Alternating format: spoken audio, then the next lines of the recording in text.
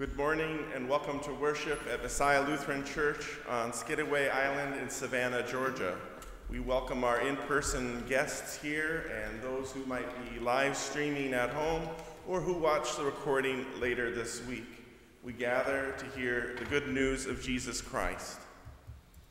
Announcements. It's the 18th Sunday in the season of Pentecost. Our reader today is Brad Van Heusen.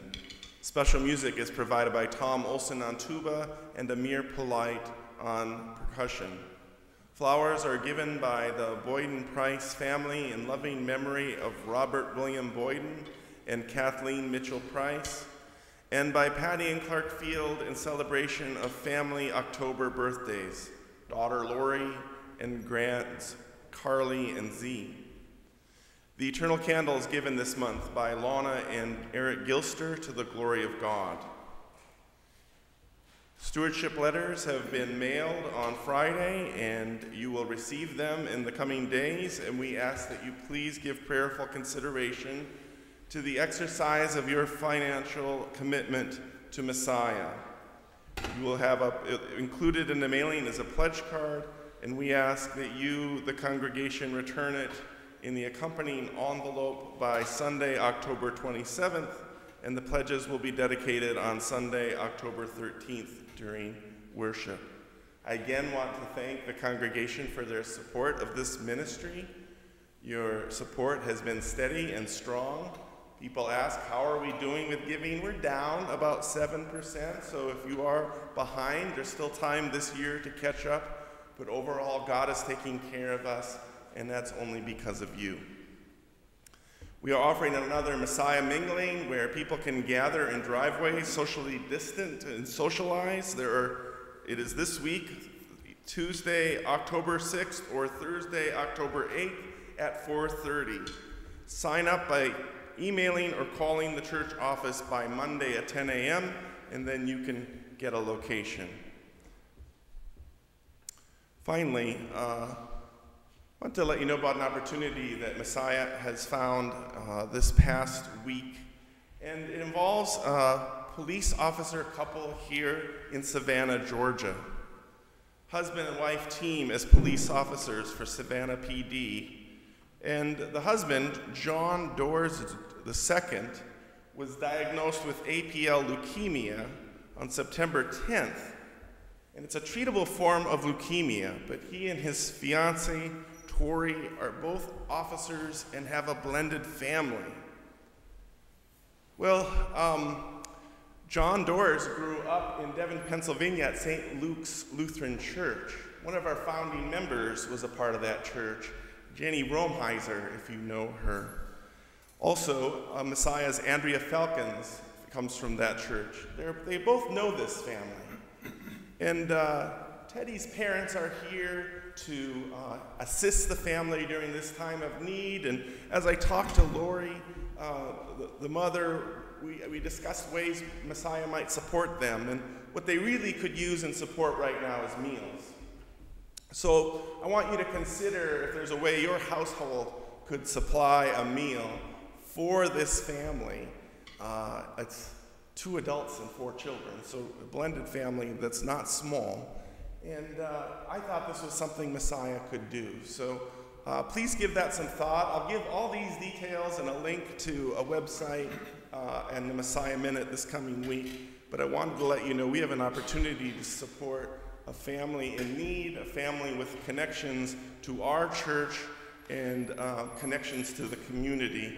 And so I want to invite you to consider ways to help them. If you're interested right away, you can talk to me after church or call the office on Monday.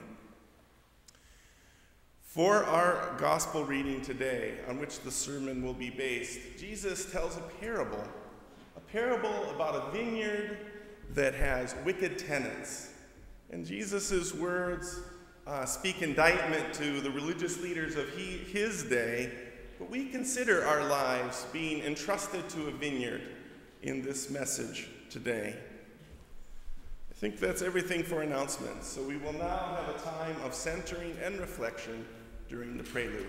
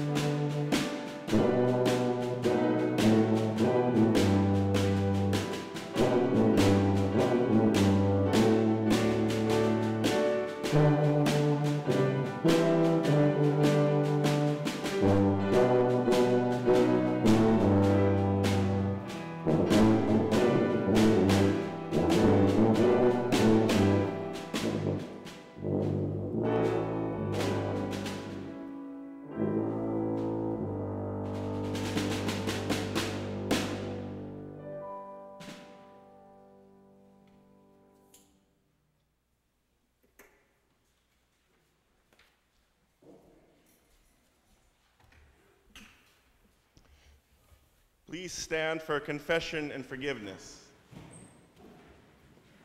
Blessed be the Holy Trinity, one God, full of compassion and mercy, abounding in steadfast love. Amen. Trusting God's promise of forgiveness, let us confess our sin against God and one another. Eternal God, our Creator, in you we look and move and have our being. Look upon us, your children, the work of your hands. Forgive us all our offenses, and cleanse us from proud thoughts and empty desires. By your grace, draw us near to you, our refuge and our strength, through Jesus Christ our Lord. Amen. Since we are justified by faith, we have peace with God through our Lord Jesus Christ. God's love has been poured into our hearts through the Holy Spirit given to us. In the mercy of Almighty God, Christ died for us while we were still sinners, and for his sake forgives you all your sins. Amen. We continue with the gathering song.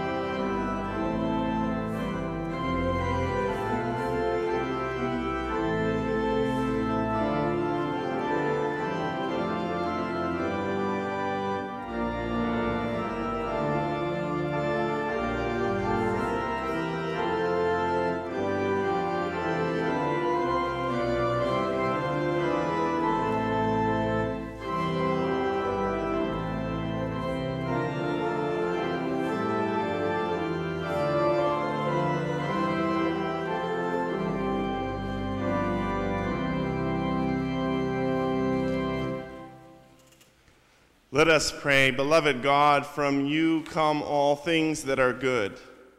Lead us by the inspiration of your Spirit to know the things that are right, and by your merciful guidance, help us to do them. Through Jesus Christ, our Savior and Lord. Amen. You may be seated.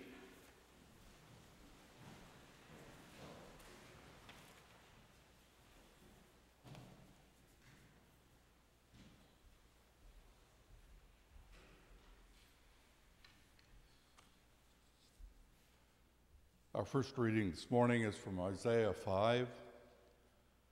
Let me sing for my beloved, my love song concerning his vineyard. My beloved had a vineyard on a very fertile hill. He dug it and cleared it of stones and planted it with choice vines. He built a watchtower in the midst of it and hewed out a wine vat in it. He expected it to yield grapes, but it yielded wild grapes. And now, inhabitants of Jerusalem and people of Judah, judge between me and my vineyard. What more was there to do for my vineyard that I have not done for it? When I expected it to yield grapes, why did it yield wild grapes? And now I will tell you what I will do to my vineyard. I will remove its hedge, and it shall be devoured. I will break down its wall, and it shall be trampled down.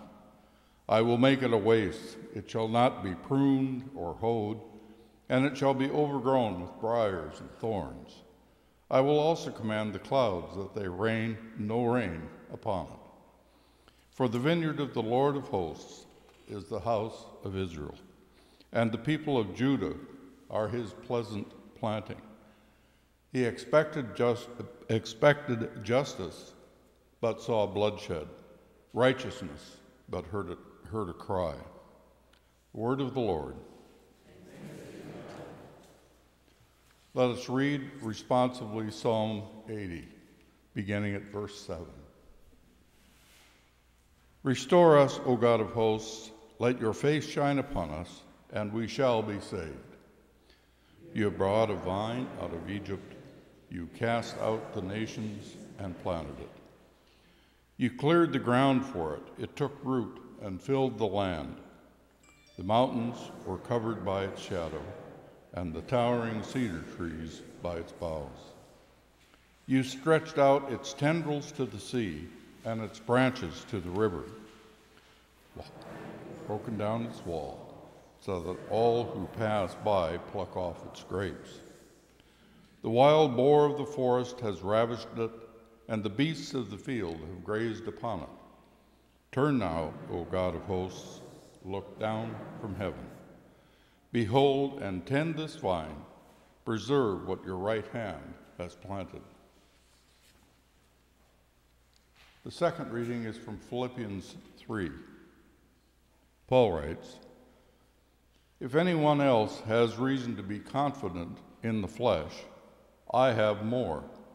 Circumcised on the 8th day, a member of the people of Israel, of the tribe of Benjamin, a Hebrew, born of Hebrews. As to the law, a Pharisee. As to zeal, a persecutor of the church. As to righteousness under its law, blameless. Yet whatever gains I had, these I have come to regard as loss because of Christ. More than that, I regard everything as loss because of the surpassing value of knowing Christ Jesus my Lord. For his sake I have suffered the loss of all things, and I regard them as rubbish, in order that I may gain Christ and be found in him, not having a righteousness of my own that comes from the law, but one that comes through faith in Christ, the righteousness from God based on faith. I want to know Christ and the power of his resurrection and the sharing of his sufferings by becoming like him in his death, if somehow I may attain the resurrection from the dead. Not that I have already obtained this or have already reached the goal, but I press on to make it my own, because Christ Jesus has made me his own. Beloved, I do not consider that I have made it my own, but this one thing I do, forgetting what lies behind and straining forward to what lies ahead, I press on toward the goal for the prize of the heavenly call of God in Christ Jesus. The word of the Lord.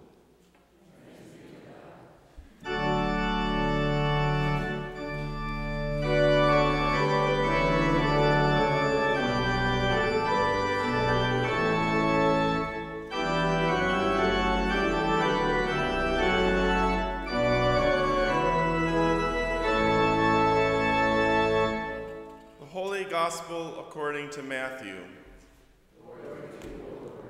Jesus said, "Listen to another parable. There was a landowner who planted a vineyard, put a fence around it, dug a winepress in it, and built a watchtower. Then he leased it to tenants and went to another country. When the harvest time had come, he sent his slaves to the tenants to collect his produce.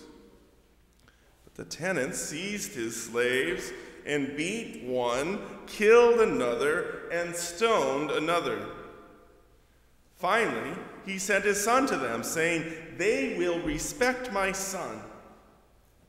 But when the tenants saw the son, they said to themselves, 'This is the heir. Come, let us kill him and get his inheritance.' So they seized him, threw him out of the vineyard, and killed him. Now, when the owner of the vineyard comes, what will he do to those tenants?"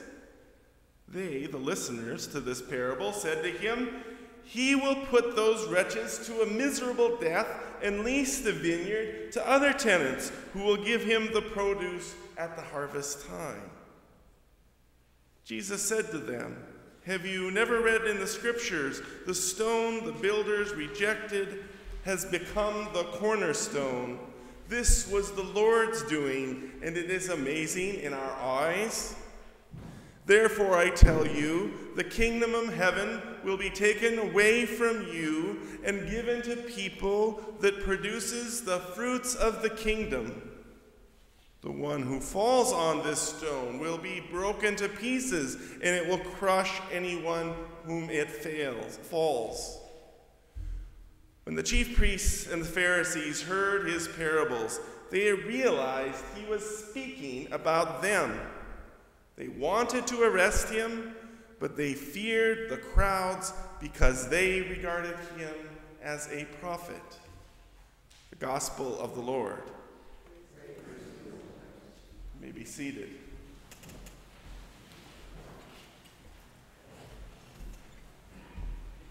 Grace and peace be to you from our Lord God, the Father in heaven, and his Son, Jesus Christ. Amen. Friends, we are surrounded by gardens. We are surrounded by places where things are to grow and other things are not to grow. There's a mission with each garden. Here on this island, as I've talked about before, there is a community garden where people have a plot of land, there's a fence around it, it's protected, and they can grow what they want in that garden. But not always having a community garden goes well. There are different competing approaches or visions for how that space should go. The managers must listen to the gardeners and weigh what is going on with what they want to the mission of that place. This weekend, in light of our Savannah Golf Championship, it goes to say that the golf courses here are like gardens. They are tended and manicured, fertilized, watered, intentionally producing lush green grass by people who are like farmers. Some things need to grow, other things should not grow, such as weeds, and that requires effort and intentionality, and sometimes managing those gardens, there can be conflict there. Your lawn is a garden, which requires tending and care and intentionality. There are gardens everywhere. And Jesus today has a parable about a vineyard, which is like a garden, being entrusted to others to care for it. So my image I want you to keep this morning is being entrusted to a vineyard. Because at this point in Matthew, Jesus is getting in hot water. He's not just going around the countryside and preaching and healing. He's now in the capital city of Jerusalem. We've already observed, his grand entrance a la Palm Sunday. He's hanging around the temple, and he's communicating and teaching with the authorities of that place. And there is back and forth between the chief priests and the scribes. And there's even anger, as we heard last week, when Jesus told those authorities that even prostitutes and tax collectors will get into heaven before they would. So we're dropped in a section where there's a lot of stress and anger and conflict, things we don't always want in our religious life. But it's here. The authorities are after him. Throughout these chapters, they're laying traps and asking him leading questions, trying to put Jesus in a corner. And before long, when that all fails, they will be after him with swords and the cross.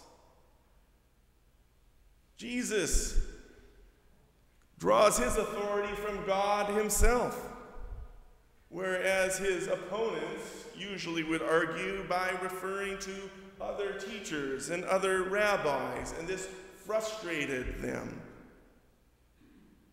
So here we are in this parable. There's a lot of negative imageries of violence and the word wretched and frustration and killing. We might say, well, what's the point here? What's at stake?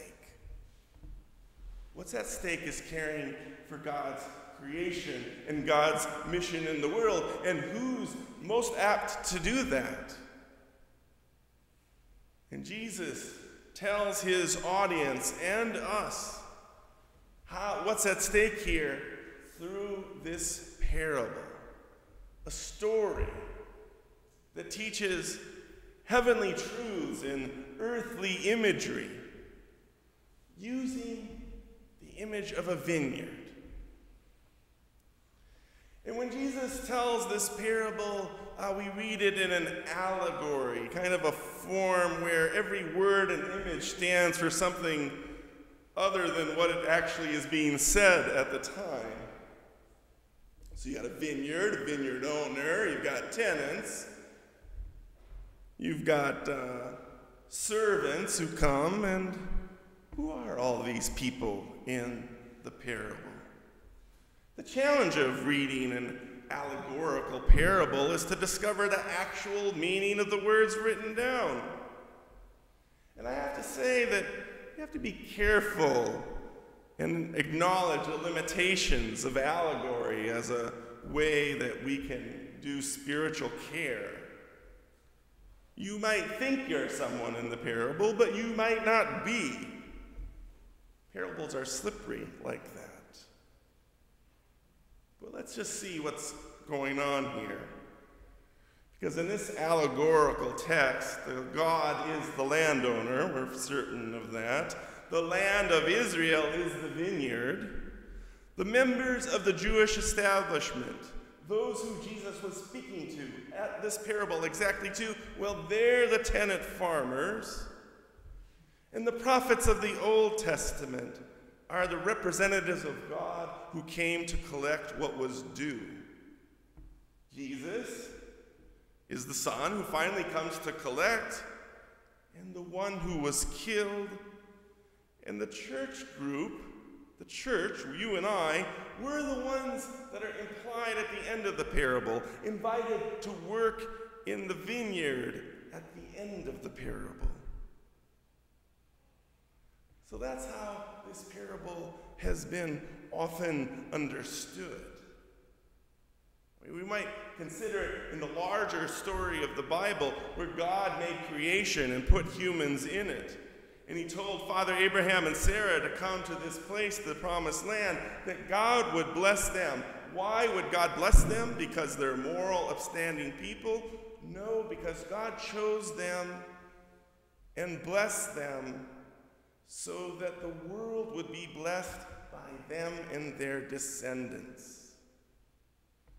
God would bless them so that they would be a blessing to others. That's what God wants for God's people. God loves the world, wants the world to be blessed through certain people, through you and me. There's a responsibility in this, says the parable. There's a danger. So the parable is a return to the question, who is entrusted to care for the vineyard, to provide fruits of the Spirit? And I just have to say, this parable begins with kind of an annoying reality. There was a landowner who planted a fence, planted a vineyard, put a fence around it, dug a wine press in it, built a watchtower. These are all things you need to grow grapes. Then he leased it to tenants and went to another country. Where is God? What is God doing? Is God an absentee landowner, far away, doing who knows what, and we're left here to work and squabble among ourselves? It kind of takes us in that direction, doesn't it? That God isn't there, and that we're here by ourselves.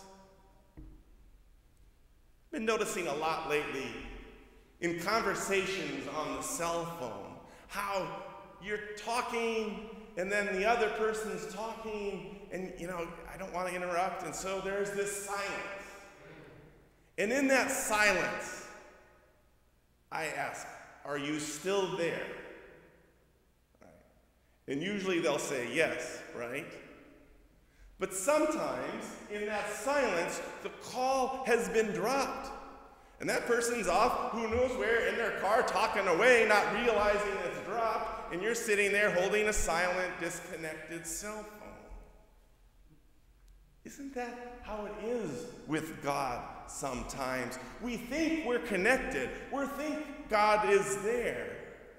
But there has been a break, an interruption. And that living with faith in God is trusting that God is listening despite the static. Yes, does seem like God's an absentee landlord. But we need to stay with God and trust He's working His way in our lives, knowing that even if it seems like He's far away, like the parable, He's invested in producing fruit. So the landlord went to a faraway country. And we've got this situation, which was common for the day, tenants who would work the land. And then at the time of harvest, the servants of the landowner, or slaves, collected the produce, and the tenants would get paid out of that.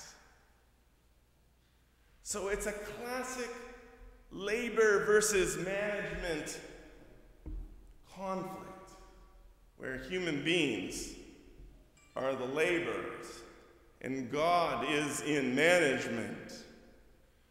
And the tenants would say to themselves, all day we work and toil, we sit here in the hot sun growing these grapes, and we never see the landowner.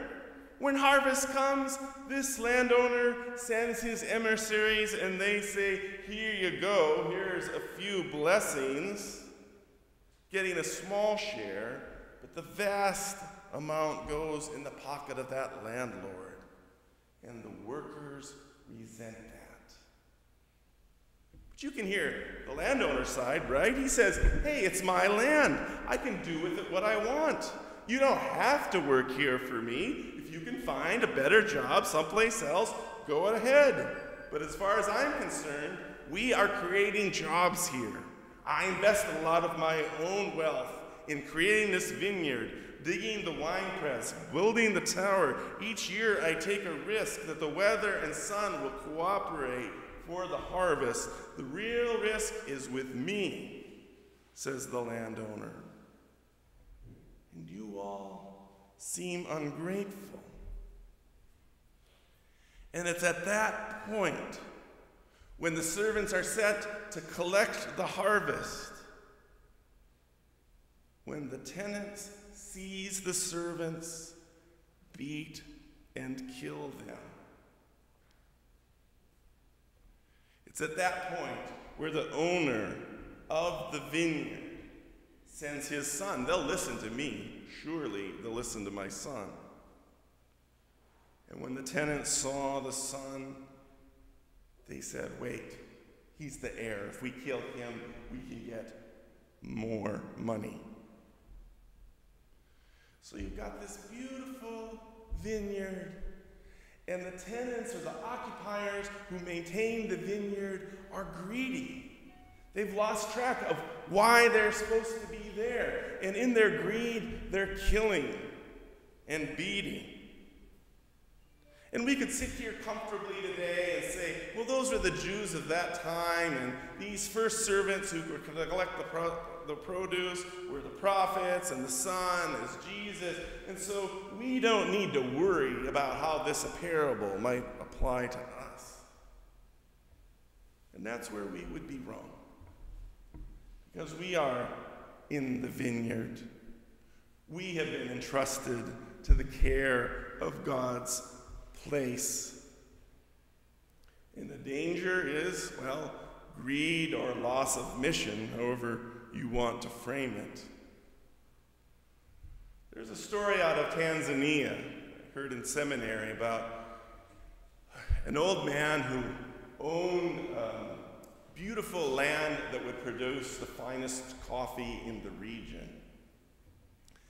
And my professor at the seminary approached this elderly man. He was from Denmark, okay, so he was white, and he had convinced this man in old age that he should will the coffee farm to the school that was nearby.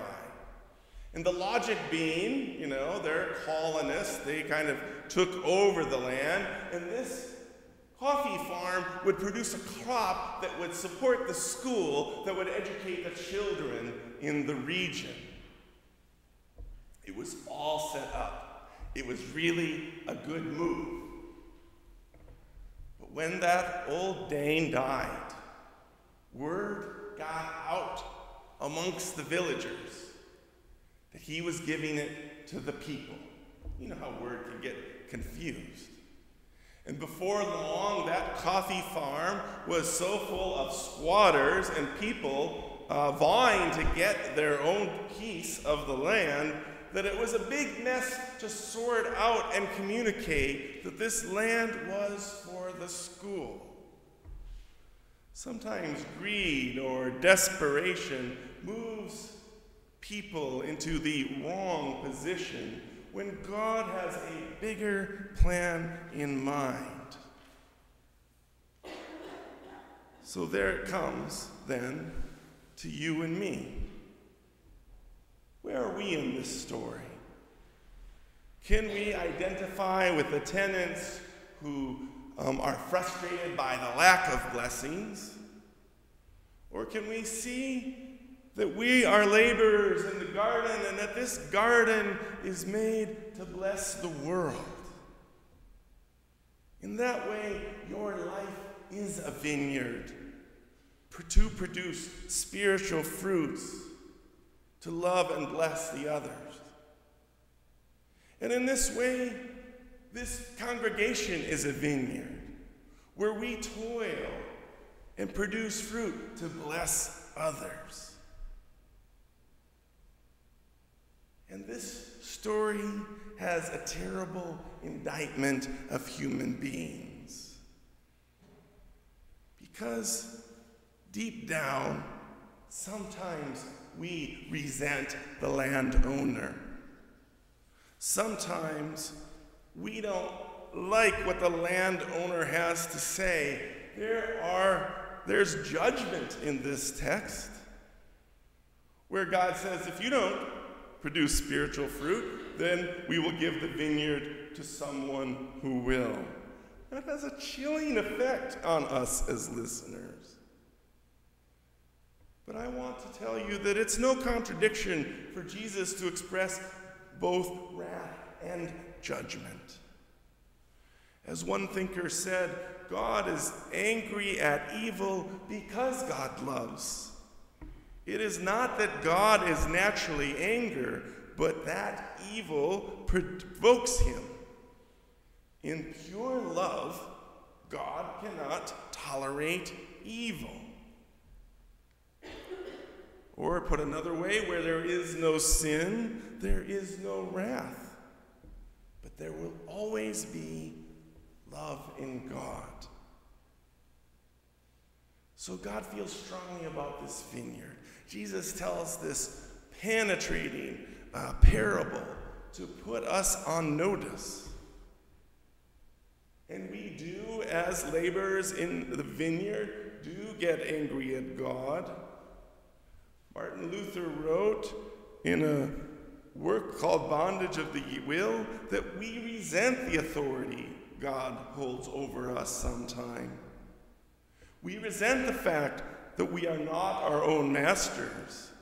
We resent the fact even that we don't have any alternatives. We sit here and say, God, why? Why do we have to wear these masks all the time? Why is there this virus? Will it ever go away? That is in our hearts, and we do well to acknowledge that rather than to shove it aside. Sometimes we even find grace itself condemnatory. Our reliance on God is so crucial, so much that one theologian named Dietrich Bonhoeffer once said, "Each day we continue to betray Jesus with a kiss."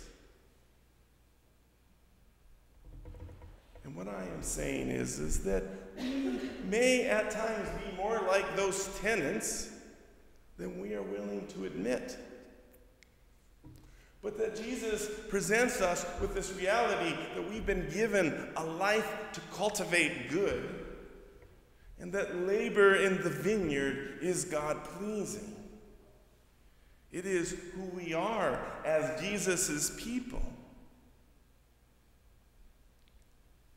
And the story, well, it turns into a terrible indictment, because this hill country rabbi whose authority is going to have to be put to death for not indicating his authority is derived from someone else, the system will not handle it. For forgiving sinners, talking about God's kingdom of love, raising the dead, for being the rebel, the one who condemns, well, he will be condemned. But it is in his condemnation that your life is going to begin anew. He, in the story of Matthew, is going to be raised from the dead for you. And he's going to bring you out of death into life to work, to contribute to the growth in the vineyard entrusted to us. Jesus is the promise. Though rejected, Jesus is the cornerstone of your life, of my life, of life in the vineyard. To God be the glory now and forever. Amen.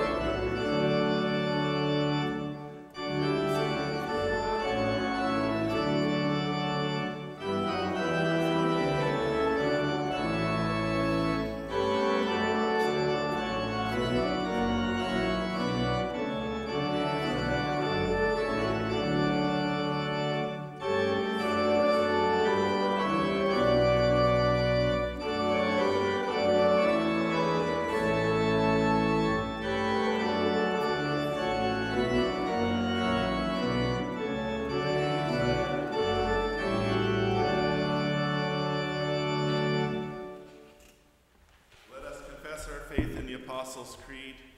I believe in God, the Father Almighty, creator of heaven and earth. I believe in Jesus Christ, God's only Son, our Lord, who was conceived by the Holy Spirit, born of the Virgin Mary, suffered under Pontius Pilate, was crucified, died, and was buried. He ascended to the dead. On the third day he rose again. He ascended into heaven. He is seated at the right hand of the Father. He will come to judge the living and the dead. I believe in the Holy Spirit, the Holy Catholic Church, the communion of saints, the forgiveness of sins, the resurrection of the body, and the life everlasting. Amen. You may be seated.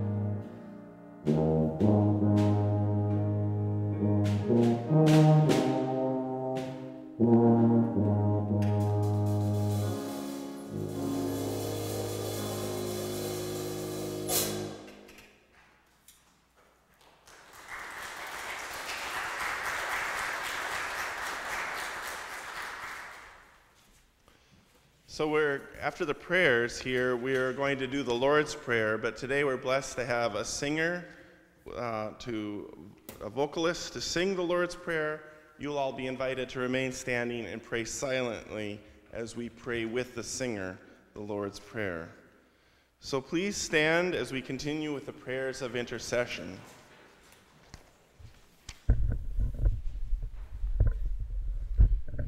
With confidence in God's grace and mercy, let us pray for the church, the world, and all those in need. Holy God, you call us to work for peace and justice in your vineyard. Refresh the church with your life, that we may bear fruit through work and service. Lord, in your mercy, hear our prayer. Thank you for the abundant harvest of the earth. Bless and care for those whose hands bring the fruits of the earth to the tables of all who hunger. Lord, in your mercy, hear our prayer. Curb the impulses of greed and pride that lead us to take advantage of others. Grant that world leaders would seek the fruits of the kingdom for the good and welfare of all people. Lord, in your mercy, hear our prayer. Sustain all who suffer with the promise of new life. Assured of your presence, heal our pain and suffering, and equip us to embrace all bodies aching for wholeness of mind, body, and soul. We call to mind those who are struggling today. We pray for our president and First Lady, and all those who are infected by the coronavirus. We pray for Audrey Martin, Grace Baucus, Judy Nord, John Dorth, Jim Hazel, Hannah, Willaine Liu, Wade Winslow. Lord, in your mercy, Hear our prayer. we pray for all managers in our community and for all who seek employment. Give hope and a future to those who lack meaningful work, those who have been marginalized or abused in the workplace, and those who desire new opportunities. Lord, in your mercy, hear our prayer. We thank you for all the saints who teach us to live faithfully in your vineyard. May our chorus join theirs until our labor is complete. We pray for those who are mourning, and we name the family and friends of Susan Morris, friend of Babette. Comfort them in their sorrow. Lord, in your mercy, Hear our prayer. listen as we call on you, O God, and enfold in your loving arms all for whom we pray.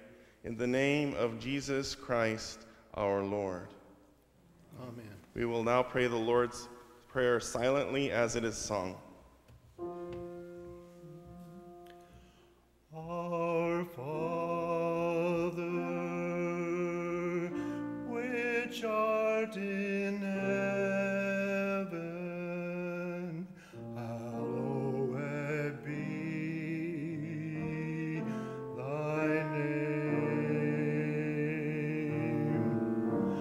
Thy kingdom come,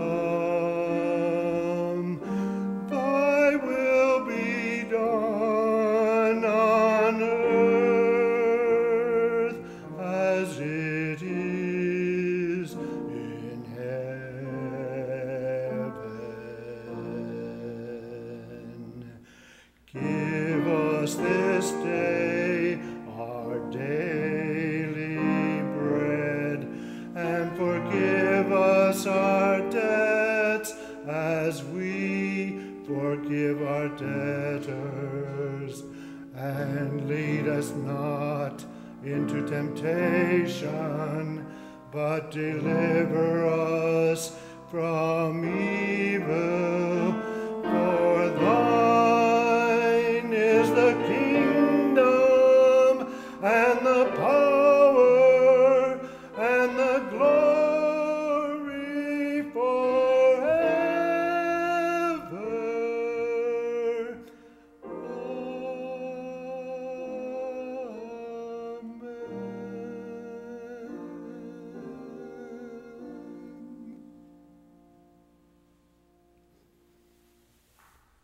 Amen.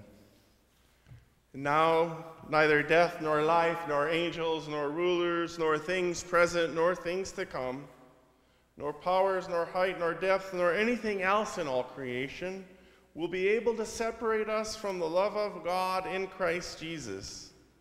God, the Creator, Jesus, the Christ, and the Holy Spirit, the Comforter, bless you and keep you in eternal love. Amen. Remain standing for our sending song. I'll remind you that we humbly ask that you exit from beginning with the rear pews and going forward. Thank you.